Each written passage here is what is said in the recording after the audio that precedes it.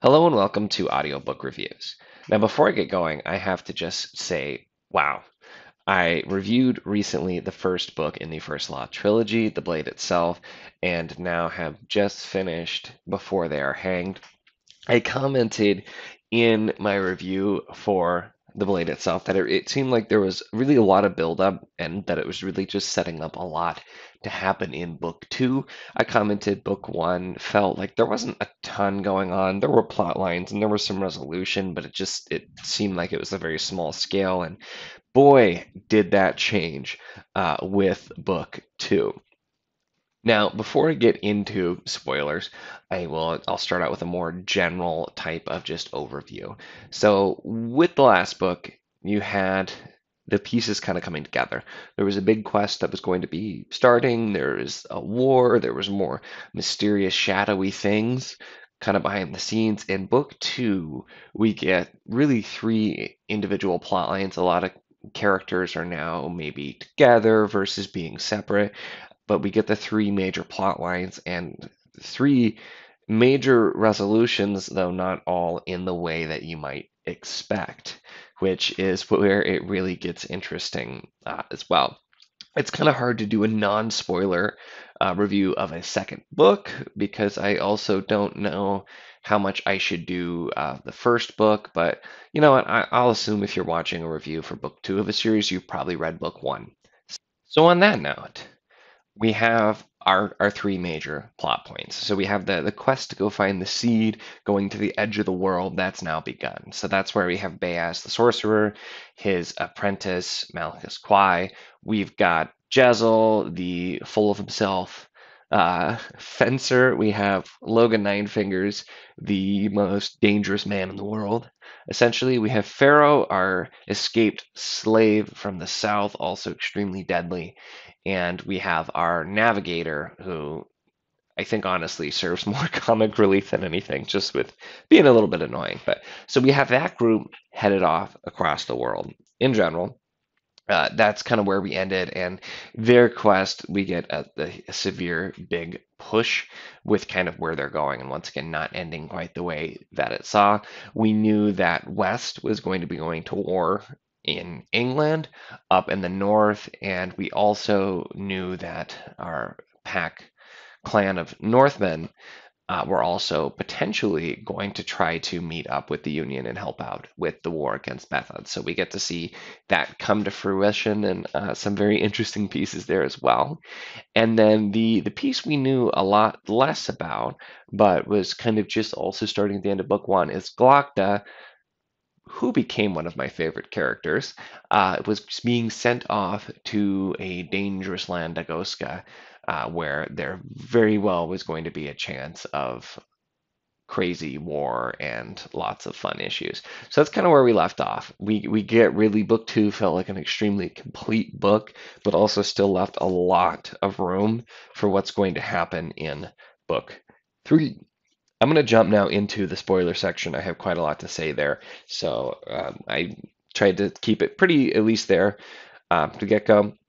I will put in the description the spot you can skip ahead to get kind of back into the summary and general other pieces there as well. Though, of course, if you can't figure out that I really enjoyed this book, I don't know how much clearer I can make it.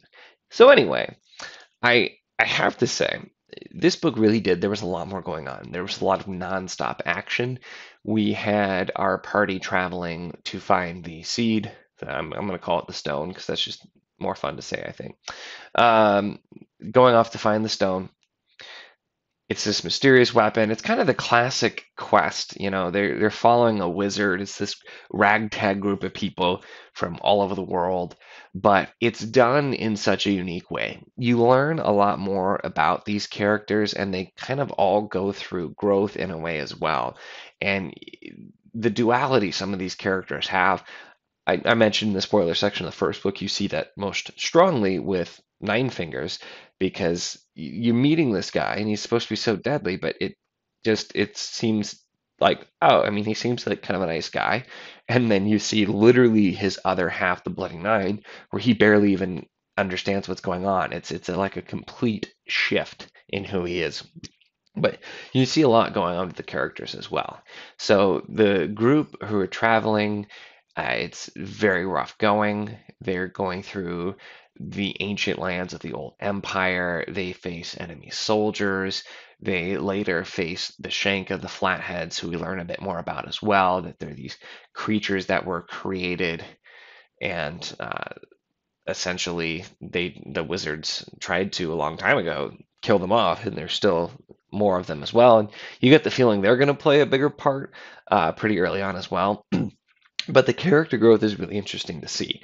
You get to see one really fun thing is Logan and his idea that small gestures and time will help so that he can get everybody to be friendly and, earn the trust of his companions. And once again, it seems like the last thing for his character that you'd see, but you get a lot of comments from Dogman and the others in his Northern band who all still think he's dead. Uh, and it's an interesting piece, essentially, him doing that. You then have Pharaoh, who essentially doesn't trust anyone. Just kind of violence is all that's left in her life. You learn more about her backstory, that she has been a slave, basically a sex slave since a young age, and escaped and just wants nothing more than to kill her enemies, and that's really it. And you get, which it seemed like it was likely to happen, a little bit of a relationship with her and Logan, which did end up with an incredibly awkward sex scene, which, it's one of those things. Not a biggest fan of the big sex scenes in books, to be honest. It was a very awkward one too, intentionally. I'll note it was supposed to be very awkward. Um, it, I guess, served its purpose. That's something I could have done without, but you see them start with a relationship as well. You see Baez really, you get more into see his rage and his anger. He ends up incapacitating himself from exerting so much will and his magic to destroy this group of soldiers who's attacking them. And that opens up what I think you needed, a chance for the mortals to fight. You do find out that Pharaoh is actually descended from intermingled races of the demons and humans, which is why she's along and she's special. Logan, since he can talk to spirits, is something that's going to be needed on the quest. You find out. Jezzel, you still don't really get a specific reason, but it seemed pretty clear to me for a while there that he's being set up to essentially take over as the king of the Union, is where it seems like it's going. Could be wrong. There's not really the end of book two doesn't tell you if that's going to happen, but that seems like plot going to be happening in book three. Anyway, at that point. But Jezzel, on that note too, you actually see grow up a little bit. He's still completely full of himself. He's just whiny and mopey about being there. It's just terrible. He's not really taking it seriously. He's disgusted by other people around him, and he's forced to actually fight. And that's not really something he's done. Did the fencing and he's very good at it, but actually fighting and killing.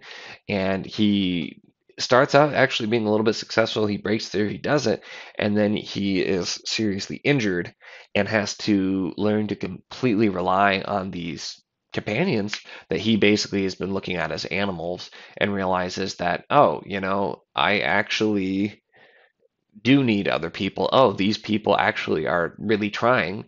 And he kind of grows a little bit. And the end does take it away just a little bit with a couple of pieces, but the dichotomy between Jezzel and Prince Ladislaw, who is with West in the north, was something that I thought was really interesting. So to hop over to that piece, you have West, and he's off in the north. You'd gotten some peeks at his terrible temper in the last book, but you really see it start to be unleashed and see him also learn to control it to some extent as well.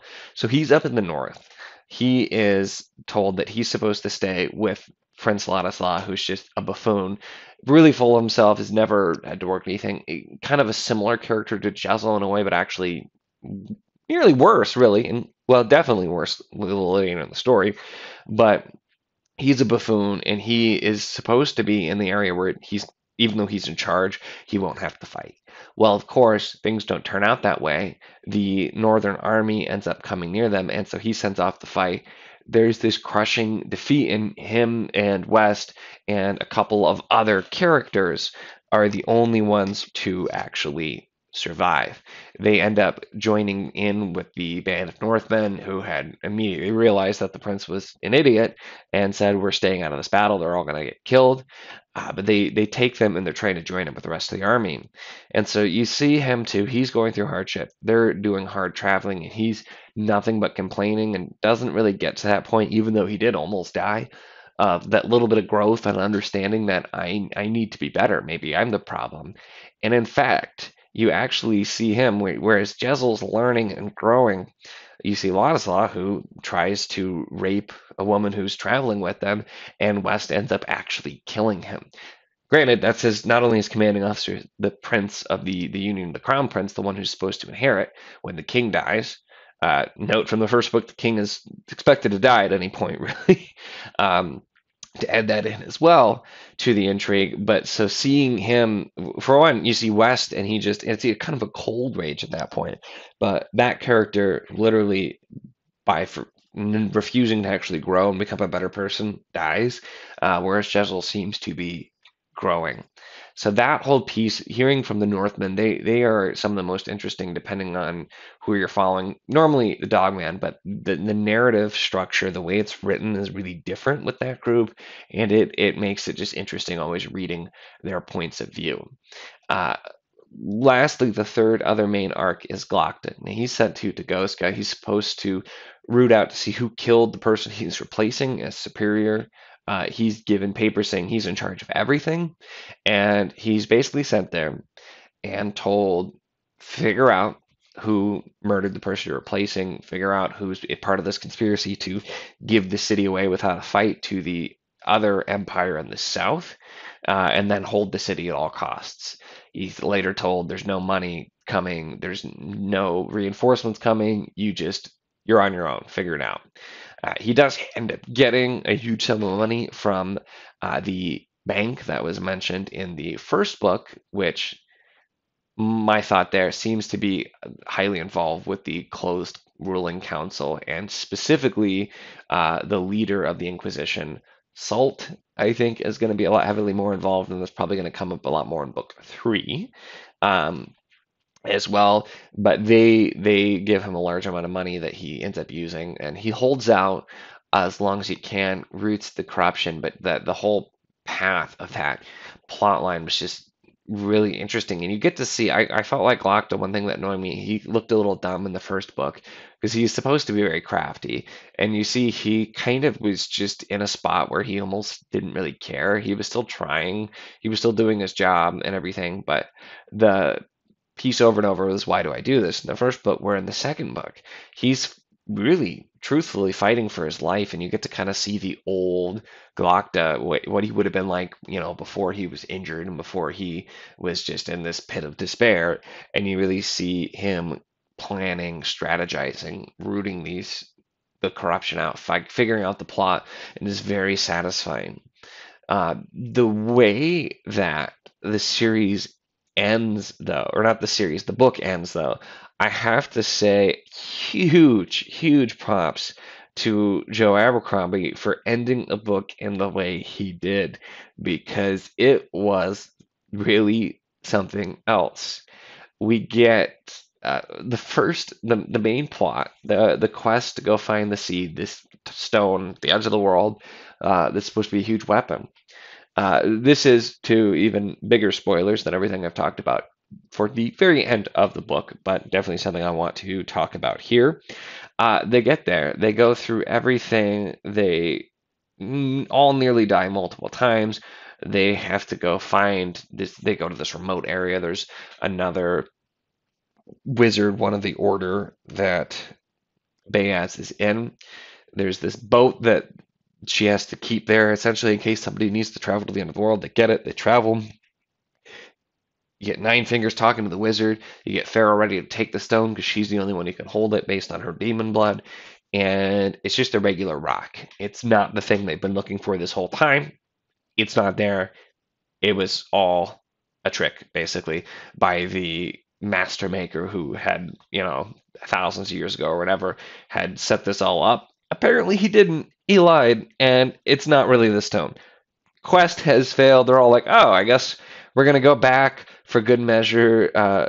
You get the idea that Logan and Farrow, their relationship is just kind of like stunted now because neither one of them can admit that they want to stay together. So they're like, oh, we're just gonna go back our separate ways and start killing people again. And that's the end of that quest.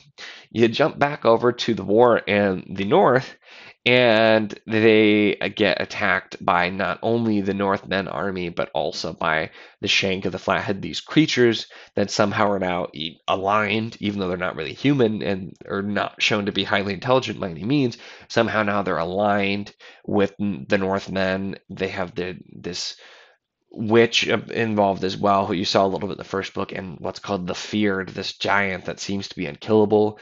There is an amazing fight scene there where the leader of our good, I guess good. None of them are great people either, but I'll say our good group of Northmen go in and fight, and savagely, he ends up getting killed, three trees, and it's not a total loss. It's not a massacre like the other two battles that we're privy to, but they definitely don't win at all, and the Union army definitely doesn't win either. It's not great. Their leader dies, and Dogman, who you see a lot, kind of just always doubting, not really sure what to do, always thinking like, well, this is what Logan would do. And he's thinking, what on earth are we going to do? We need a leader now. And he's then elected the leader. And he's kind of confused on how that's going to work. But I do think that's going to be interesting. I kind of figured that was who they were going to pick after Three Trees, partially just because he's the one we had the screen time for. But it could have been differently, but it was an interesting choice. So we end though the final chapter when he's told he's going to be the chief. It's a whole thing where they're talking about, they're burying Three Trees, their old leader, burying hopes of the past, hopes in the future, and it's just this bleak scene.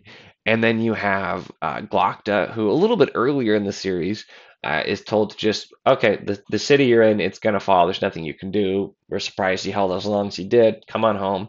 And he does, and he's not really sure now what's happening. And then his plot line is the only other prince gets murdered, and then he is told by the bank not to investigate it.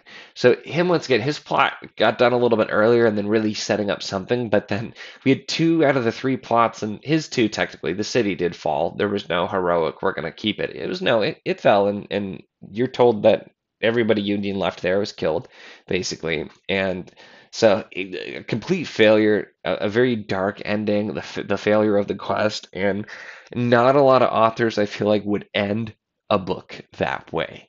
It's still just the prose, the writing is fantastic, and I really enjoyed the series so far. I did also, and I'm gonna wrap it up as I'm getting even longer than the last one. We did not realize before that Joe Abercrombie actually, his first published books are this series. Even more impressive that a brand new author, at least brand new published author, has this high quality of books. This one, once again, gets a lot darker. There's a ton more action, though, so I commented in the first one to be patient because it really felt like book two was going to amp it up. It does. Nonstop action. It's a very complete book. Plots are resolved. And it was really a great read, and I am excited to read Last Argument of Kings. I'm going to wrap it up, though, now at this point. I know it's getting long. Definitely recommend the book. Even if you weren't a huge fan of the first one, if you felt it was a little slow like I did, even though it was still very enjoyable and well written, this definitely has a lot more action with it as well. And so it is a great read. If you read the first one and liked it at all, I think you'll like the second book even more. As always, thank you for watching. If you have watched to this point, feel free to like and or subscribe. If you've got different thoughts, please feel free to leave those in the comments as well. This has been Audiobook Reviews.